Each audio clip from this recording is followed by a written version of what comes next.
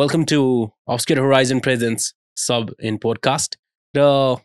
आजको topic रहेको छ film history. So let's jump into the game. So talking about film history, the सबसे अगाडि the first motion film was captured in 1878. 1878 मा चाहिँ there was this एउटा California governor. He called this photographer. His name is Edward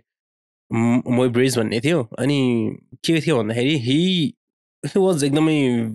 crazy about taking photos हुन्छ नि अब त्यति बेला त अब अहिलेको जस्तो यो सानो खालको क्यामेरा ह्यान्डहेल्ड क्यामेराहरू थिएन होइन so what he used to do was त्यो एउटा यत्रो जम्बो बल्क बोकेर चाहिँ he used to go क्या हुन्छ नि टक्क लगाएर talk talk talk talk even हिमाल पहाड छ इभन उसको एसिस्टेन्टहरू पनि जान नचाहने ठाउँमा चाहिँ he used to हुन्छ नि त्यो एउटा कार्ड जस्तो राखेर he used to carry that whole camera thing into this beauty हुन्छ नि एउटा लाइक उसलाई लाग्ने चाहिँ एउटा ब्युटिफुल प्लेसेसहरूमा लान्थ्यो र he used to take the pictures out of त्यो scene होइन out of that places अनि so he was kind of inspiring एउटा aspiring पनि थियो होइन he was aspiring photographer before त्यो होइन त्योभन्दा अगाडि there were some painters who used to त्यो paint horse pictures अर्को लागि स्पेसली त्यो पिक्चरहरू पेन्टिङहरू गर्ने मान्छेहरू पनि थियो where there was a guy who made a painting about hers जसमा चाहिँ उसको खुट्टाहरू चाहिँ जमिनभन्दा माथि नै थियो whenever he was running होइन सो त्यस्तो हुँदाखेरि चाहिँ that was just a painting नि त त्यो एउटा मान्छेको दिमागबाट आएको कुरा होला अथवा द्याट इज जस्ट एन एउटा द्याट इज जस्ट इमेजिनेसन अथवा that is just a mayor of thing भनेर चाहिँ मान्छेहरूले पत्याउँदैन भनेर चाहिँ द गभर्नर अफ क्यालिफोर्निया त्यति बेलाको Leyland Stanford he called this guy Edward Moybridge and then what he did was he put this अब 12वटा क्यामेराहरू चाहिँ टक्क लगाएर प्यारलली 21 इन्चको डिफ्रेन्समा he put the cameras like that होइन त्यसपछि camera was tied into a thin thread rope टाइपको wire टाइपकोमा सट्ट लगाएर बान्दियो every time जब त्यो हर्सले चाहिँ घोडा कुद्दाखेरि चाहिँ every time the horse step into that wire अथवा त्यो पास हुँदाखेरि चाहिँ त्यो वायरमा छुने बित्तिकै it will click on the solder and त्यो क्लिक गर्ने बित्तिकै the photo will be taken होइन सो त्यसरी फोटो खिच्दाखेरि चाहिँ 12वटा क्यामेराले चाहिँ कम्पाइल एन इमेज एउटा इमेज निकाल्दाखेरि चाहिँ रिलमा what it showed was घोडा चाहिँ कुदिरहेको जस्तो देखियो क्या that was the first time मान्छेहरू चाहिँ every one were so amaze to see that होइन किन भन्दाखेरि त्यो टाइममा त्योभन्दा अगाडि त्यस्तो मोसन टाइपको मान्छेलाई आइडिया पनि थिएन क्या त्योभन्दा अगाडि every one where focused on taking this pictures यताउता होइन अनि तर त्यसले गर्दाखेरि चाहिँ okay that's how our human I works होइन हामीले चाहिँ देख्दाखेरि यसरी देख्दो रहेछौँ लाइक यति यति टक्क लगाएर यसरी लाइक एउटा सरर रोल भयो भने यति सेकेन्डमा यतिवटा फोटो छ भने we can see it moving भन्ने कुराहरू चाहिँ त्यहाँदेखि चाहिँ द्याट आइडिया जेनेरेटेड होइन अनि Edward मोइब्रिज he was the founder भनौँ न यसको लागि चाहिँ अब for this whole film thing होइन त्यसपछि that happened त्यसपछि he developed एउटा उ थियो he developed जो प्रेस स्कोप भन्छ त्यसलाई चाहिँ द्याट इज अ डिभाइस जसले चाहिँ त्यो सिक्वेन्समा फोटोहरू खिच्छ that is was a single device पहिला 12वटा लाग्थ्यो भने त्यसबाट चाहिँ he can do that from one device होइन त्यसरी he started developing it अनि 1888 मा चाहिँ कोडाकको inventor George Eastman, he was there, right? Not doing that thing. And George Eastman, he was inventing this Kodak thing. And I thought it was not the I say good here, but then the time now we have this great scientist. Most of us have heard his name. Usko naam je Thomas Edison. Thomas Edison was there at your time. So Thomas Edison was one of those people he was crazy about inventions and John if it's about money he's there again and Thomas Edison was this the halko थियो नि त त्यो time देखि नै अनि so Thomas एडिसनले चाहिँ बनाए क्या त्यसरी so Thomas Edison did that thing होइन त्यसपछि थोमस एडिसन र फर्स्ट मोसन पिक्चर चाहिँ थोमस एडिसनले डब्लुके डिक्सनसँग मिलेर चाहिँ डेभलप दिस काइनेटोस्कोप भन्छ त्यो डिभाइसलाई होइन that was the first motion camera first motion movie camera भनौँ न होइन 1889 मा चाहिँ बनाएको थियो अगस्त 15 मा अब टकिङ अबाउट अगस्त 15 चाहिँ यो सिनेमा अनि त्यसपछि यो फिल्महरू भन्नेमा चाहिँ एकदमै ऊ छ क्या, यो एकदमै याद गर्नुपर्ने डेट हो क्या, अगस्त 15। Most of the products, most of this inventions were release, र त्यो चाहिँ अगस्त 15मा भएको थियो। कुनै जुनसुकै इयरको भयो पनि, अब सबै त भन्दिनँ, बट देन धेरै कुराहरू अगस्त 15मा भएको थियो, अगस्त मन्थमा भएको थियो। So August is a very good month for the film makers, इन्भेन्सनको हिसाबमा र आइडियोलोजीहरूको हिसाबमा, होइन। सो फर्स्टमा चाहिँ त्यसरी भएको थियो। 1895मा चाहिँ सिनेमाटोग्राफ भन्ने लुमियर्स ब्रदर वेयर देयर, होइन, जो चाहिँ फिल्म इन्डस्ट्रीमा पहिल्यैदेखि नै हुनुहुन्थ्यो, र दे इन्भेन्टेड दिस थिङ है, सिनेमाटोग्राफ भन्ने। So when they were developing this cinematograph, त्यति बेला चाहिँ वाट ह्यापन इज उनीहरूले चाहिँ एउटा के अरे उनी राखेको थियो क्या, के अरे दे ह्याड दिस स्टल, होइन, गोइङ अन। अनि उनीहरूको चाहिँ त्यो एउटा अब प्रेजेन्टेसन जस्तो भएको थियो, where they brought there cinematograph, अनि त्यो सिनेमाटोग्राफलाई चाहिँ they put it in the scene, होइन। 1902मा चाहिँ ट्रिप टु द मुन भन्ने मुभी रिलिज भयो, विच वाज डिरेक्टेड र फिल्म बाई जर्ज मिलियस भन्ने। he was a stage musician, एकदमै खतरनाक मान्छे। he had this crazy creativity, wild, होइन। त्यसपछि 1902मा रिलिज हुनुभन्दा अगाडि how that movie was working भन्दाखेरि चाहिँ the trip to the moon is a sci-fi movie है। आइ एम टकिङ अबाउट 1902। र त्यो टाइममा साइफाई मुभी बनाउनु द्याट इज एकदमै प्रेजेबल, त्यो क्रिएटिभ लेभल नै कति खतरा थियो होला, र the way Hee came out and did that thing, होइन, जसले गर्दाखेरि चाहिँ त्यो स्पेसल इफेक्ट्सहरू जुन हामीले त्यो मुभीमा देख्यौँ, र it is very good movie त्यो टाइममा हेर्दाखेरि। अनि त्यसपछि इन्गेजिङ टाइपको, अनि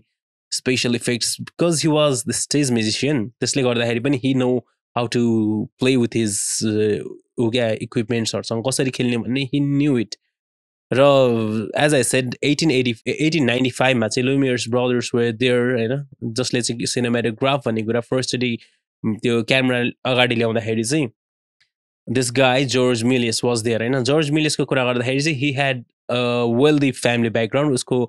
फ्यामिली चाहिँ सु बिजनेसमा हुनुहुन्थ्यो, सु मेकिङ इन्डस्ट्रीमा हुनुहुन्थ्यो। So they had very good money, र हि वाज अब ऊ चाहिँ उता लन्डनमा थियो पढिरहेको, होइन। हि वाज इन ब्रिटेन भनौँ न, होइन, त्यति बेला। अनि हि वाज देयर, अनि त्यहीँनिर स्टेज म्याजिकहरू सिकेको हो। सो 1895मा चाहिँ वेन लुमियर्स ब्रदर वेयर डुइङ त्यो डेमो, होइन, त्यो टाइममा डेमो गर्दाखेरि चाहिँ उनीहरूको त्यो सिनेमाटोग्राफको जर्ज मिलियस वाज देयर, र उसले त्यो डिभाइस देख्ने बित्तिकै, त्यो क्यामेरा देख्ने बित्तिकै he was there like offering, okay I want this camera, तिमीहरूको दुईवटा छ, I want this one camera, मलाई एउटा क्यामेरा चाहिँ दे, होइन, I can give you any kind of money टाइपको, त्यसरी हि अफर, त्यो एउटा अफर दिएको थियो। But then लुमियर्स brother rejected. लुमियर्स ब्रदरले rejected गरेपछि चाहिँ इट वाज 1895, सो त्यो 1902सम्म मुभी बन्नुभन्दा अगाडि चाहिँ what he did was, reject गर्ने बित्तिकै he went back to London, होइन। लन्डनमा गएर, इङ्ल्यान्डमा गएर चाहिँ he but a film projector क्या। उसले चाहिँ उसको फिल्म प्रोजेक्टर चाहिँ कोसँग किन्ने भन्दाखेरि रोबर्ट पल भन्ने थियो। रोबर्ट पल चाहिँ युएसमा चाहिँ लुमियर्स ब्रदर वेयर देयर साइनिङ, होइन, मुभी यस्तो बनाउने इक्विपमेन्टहरूमा चाहिँ यो cinematograph change the whole thing, होइन, कसरी यो मुभीहरूलाई देखाउने भन्ने कुरामा। तर त्यो त्यो सँगसँगै उतापट्टि इङ्ल्यान्डमा चाहिँ के अरे रोबर्ट पल, he was doing his own things, होइन। त्यो टाइममा चाहिँ George Milius went back to England, but that thing, होइन, बट द्याट फिल्म प्रोजेक्टर, र हि केम ब्याक। अनि त्यसपछि हि स्टार्ट सुटिङ। अब उसले मुभी खिच्दाखेरि चाहिँ एकदमै क्रिएटिभ थियो। So what he use to do was, first take Leo, then उसको त्यो रिलबाट त्यो फर्स्ट हुन्थ्यो प्रोजेक्टरमा, उसले फर्स्ट एउटा प्रोजेक्सन देखायो, एन्ड देन दे स्टार्टेड त्यो प्रोजेक्सनमाथि अर्को एउटा सिन क्रिएट भयो नि त, त्यो सिनको माथिपट्टि दे स्टार्टेड एक्टिङ, अनि त्यसपछि फेरि अर्को सिन क्रिएट गर्यो, फेरि त्यो रिललाई निकाल्यो, दे ह्याड दिस प्रोजेक्टर, अनि त्यस फेरि त्यो प्रोजेक्टरमाथि अर्को। सो यो डबल एक्सपोजरको इफेक्ट पनि we can see it in 1902 August 15मा when that film was released. So एकदमै खतरनाक कुरा हो नि त डबल एक्सपोजर इफेक्ट। अब अहिले पनि हामीलाई त्यो डबल एक्सपोजर इफेक्टहरू हेर्दाखेरि जति रमाइलो हुन्छ, it was invented back then क्या 1902मा भएको कुरा हो। प्लस अब उसले चाहिँ कस्तो पनि गर्यो भन्दाखेरि अहिले हामीले जुन जम्प कटहरू देखिरहेको हुन्छ नि इफेक्टहरू जस्तै अब इभन लाइक अब अहिले मैले रेकर्ड गरेर चाहिँ इफ समथिङ वेन्ट रङ अनि मैले काटेर हाल्छु नि त होइन त्यो पनि जम्प कट भयो नि त एउटा सिनबाट एउटा ठाउँबाट अर्को ठाउँसम्म so that jump cut was done by this guy George Milius एकदमै क्रिएटिभ र स्टेज पर्फर्मर भएपछि हि ह्याड द्याट एकदमै खतरा दिमाग क्या he is to think like that होइन अनि उसको एकदमै प्रेज हि इज अ गाई टु बी हुन्छ नि गेटिङ दिस एप्रेजल होइन सो एकदमै बबाल अनि त्यसपछि पछि चाहिँ उसले चाहिँ आफ्नो सेयर पनि आफ्नो कम्पनीबाट बेचेर हि स्टार्टेड त्यो हुन्छ नि उसले आफ्नो त्यो ऊ पनि किनेको थियो के अरे यो he started investing in the theatres and all होइन he was more into this क्या यो फिल्महरू कसरी बनाउने भन्ने कुराहरूमा चाहिँ हि वाज भेरी मच आफ्नो स्टेज पर्फर्मेन्सहरूमा चाहिँ he was very much focused गाई होइन त्यसले गर्दाखेरि चाहिँ it was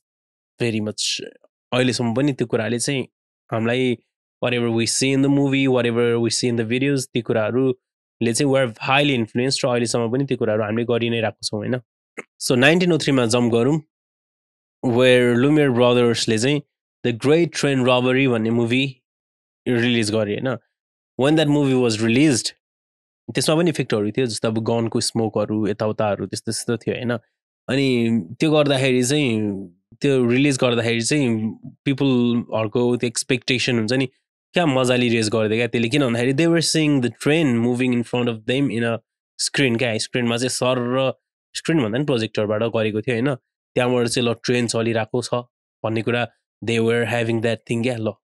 they were sync the train real होइन तर इट इज देयर क्या अनि त्यो टक्क लगाएर त्यो देखेको थियो देयर फर्स्टमा चाहिँ उनीहरू there kind of like scare low train आयो टाइपको हुन्छ नि म भाटामा ट्रेन आइरहेको छ भन्ने त्यस्तो खालको रियाक्सनहरू आएको थियो भन्ने कुराहरू पनि छ त्यो 1903मा चाहिँ when that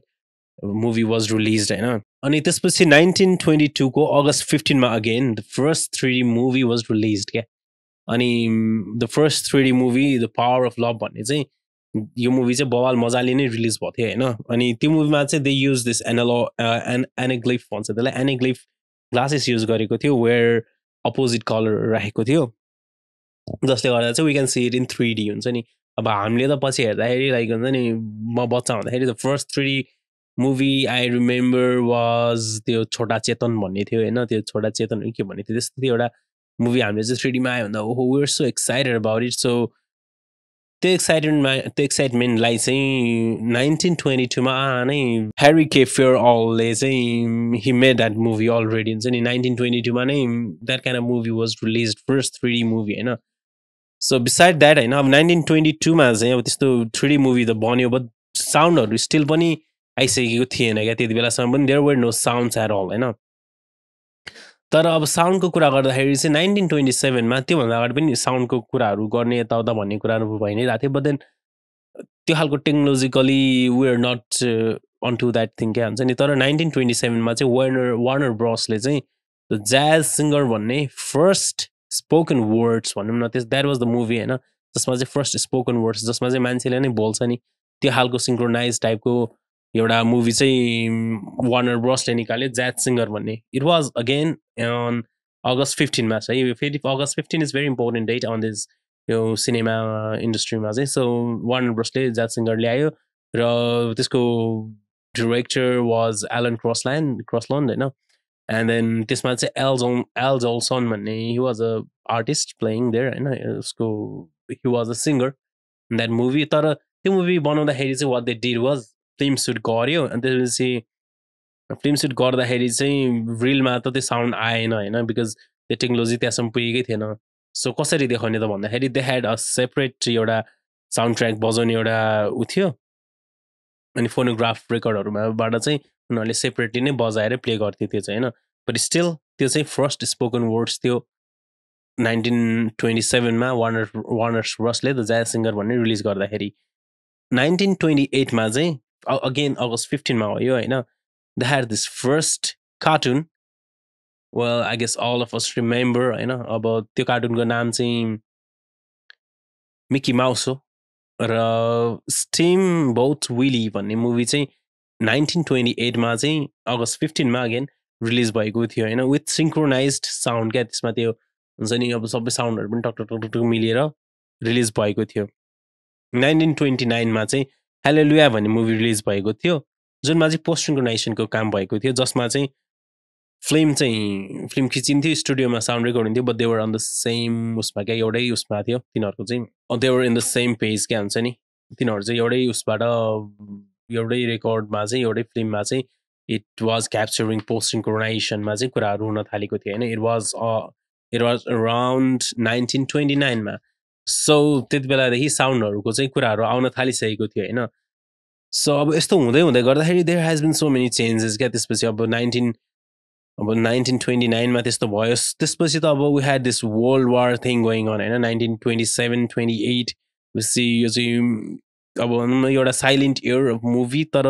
there were so many मुभिजहरू आउन थालेका हुन्छन्. ट्याप डान्सहरूको कुरा छ, द्याट वाज देयर होइन. त्यसपछि अब 1940sतिर चाहिँ हुन्छ नि, अब यो ठ्याक्क वर्ल्ड वार सुरु हुनुभन्दा अगाडि चाहिँ अब यस्तो साउन्डहरू इन्ट्रोड्युस भएपछि देवर सिनेमा थिएटर्सहरू पनि अलिअलि नै आइरहेको थियो हुन्छ नि. त्यसपछि people were more concern about यो साउन्ड कसरी राम्रो राख्ने. त्यसपछि अब स्पिडहरू पनि 24 फ्रेम पर सेकेन्डहरू कुराहरू पनि बिस्तारै बिस्तारै आइरहेको थियो होइन. त्योभन्दा अगाडि पहिला पहिला चाहिँ 16 to 18 फ्रेम्स पर सेकेन्डवाला मुभीहरू रिलिज भइरहेको थियो भने अब बिस्तारै 24 फ्रेम्समा देवर डाइभिङ इन्टु द्याट थिङ होइन.